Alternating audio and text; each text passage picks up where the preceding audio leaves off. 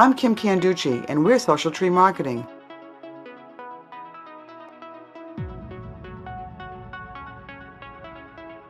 How much time do I need to spend on social media?